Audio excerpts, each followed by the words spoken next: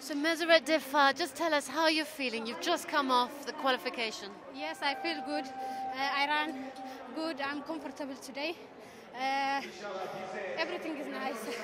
Did you have any special idea of how you wanted to run the race, or was it just to see what the competition was like? Did you have any special idea of how you were going to perform today? Today only I'm coming, I ran for qualification. For final, I will decide it after this race. So what will you do now to prepare yourself for the final? I don't know yet. I will decide it after this. Well, thank you so much, Meseret. Thank you very much.